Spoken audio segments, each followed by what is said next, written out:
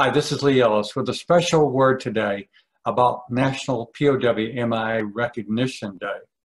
You know, this is always a special day for me because I was a POW for 5.5 years, but it's also a time to pause and remember those who didn't come home and those that are still missing. You know, as POWs, there's one thing that we were always focused on, and that we never forget those who didn't come back. We want to always remember them. So on this day, I'll pause to think about them and remember them.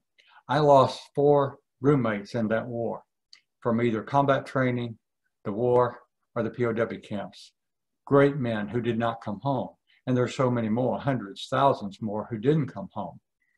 They sacrificed so much for us and their families, and we need to support them.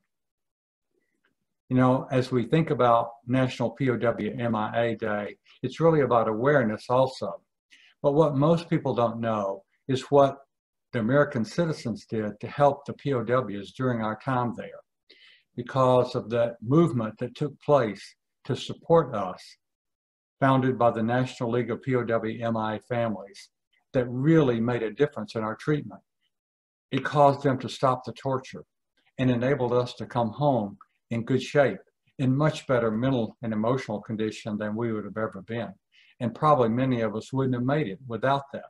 So I just want to say again, thank you to the American people for what you did to raise awareness and change the policy of the US government and the communist government in North Vietnam, both of which ultimately paid off for us. So thank you. As we go through this day, I think my friend, Colonel Mike Brazelton, who was a 6.5-year POW there, his words upon returning home were the very best.